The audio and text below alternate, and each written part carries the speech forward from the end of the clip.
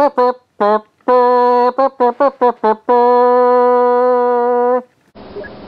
and welcome to another vlog. Some productivity happened. So, without further rambling, let's get on to some miniatures. First up, here's a Cthulhu Wars flying Polyp. Quite pleased with this one. Went for a kind of fleshy, almost tumorous look to the tumorous looking flesh. And I looked at frog's eyes and goat's eyes and various reptile eyes before settling on the unsettling design for these eyes, which I'm quite pleased with. Let's see if I can zoom for a nice close-up of the detail on that. There we go. Lighting not helping me, but yeah, quite pleased with these eyes. Came out rather nicely, if I don't say so myself. Go.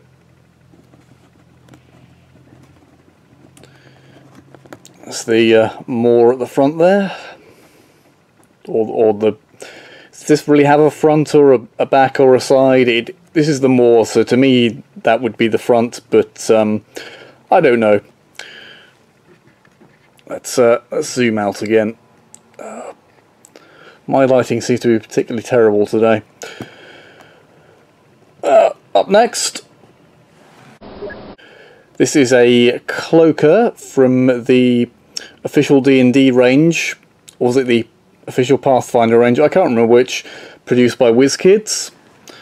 And to me, this doesn't look enough like a cloaker, so I have painted it to look like some kind of demon, which I have in my head called a Manta demon, due to its resemblance to a manta ray type creature.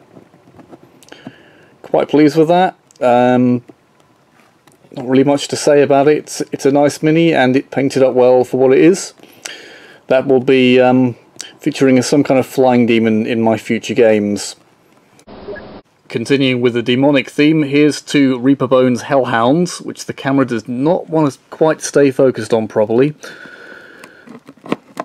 Did a little bit of conversion work on this one, just a repositioning of the head for a slightly different pose, just so I got a bit of variety. Oh, look at that terrible focus. Is that better? That might be worse. This is so difficult to get to stay focused on. I've no idea if they're going to stay in focus. Does that look focused to you? The lighting is not helping. Focus is not going well on these guys. Can I... maybe I'll have some salvageable footage out of that.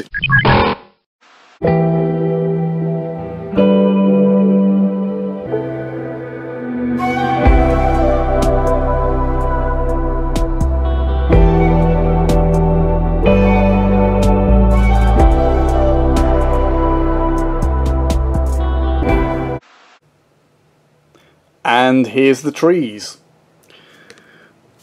Let's show you one at a time actually. Right, let's put you over there for a moment. So this is a citadel woodland tree that I've converted to look somewhat like a certain tree from my favourite computer game Doom.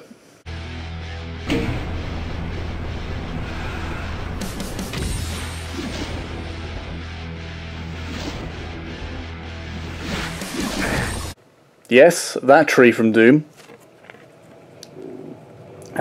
Finally got around to finishing painting this. It's come out quite nicely. It's probably more interesting to see this in its pre-painted state, so you can see the conversion work I've done on it. Yeah, so this is the Doom-inspired tree.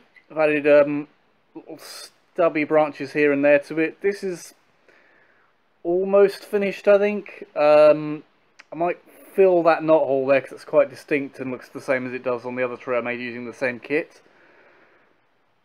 Might do a bit of work to sort of roots around here. I've done a bit with green stuff, added a knot hole there, which is why I'm thinking of filling in that one anyway. Little stubby branches, little bits of detail work with green stuff. Got to do the base with filler or sand or something. I'll see what happens. So yeah, that's that. But here it is finished, and quite pleased with it. Likewise, here's the other tree. This is a trunk off some kind of toy tree that I do not know the source of, with most of I think about 2 citadel woodland trees stuck to the top there to give it branches and make a much larger tree than the other trees I have. Here it is with a regular citadel woodland tree and Zelandoni for scale, because he's a wood elf.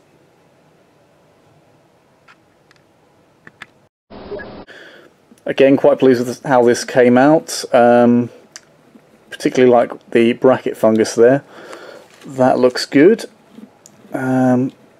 Sort of added green stuff roots around the base there. I've added a little skull for detail, as I do often. I think that's a skull from one of the Hero Quest bookcases there. And tilt this, you can see where I've joined the citadel tree branches onto the toy tree trunk, if it'll stay in focus. Right, yep, there they are. That's about it for this vlog. No, it's not about it for this vlog. I have one more thing to show. And finally, and barely able to fit into frame, here is a unpainted dragon ornament that Paul gave me recently, among some other stuff. A little bit of work and a bit of paint. This should make a rather large and rather nice dragon for my game. Let's bring something in for scale. Yep, well, we've still got Zelandoni here. There we go. That's how big it is. Well, that's about it for now. So, until next time, I need a goodbye catchphrase.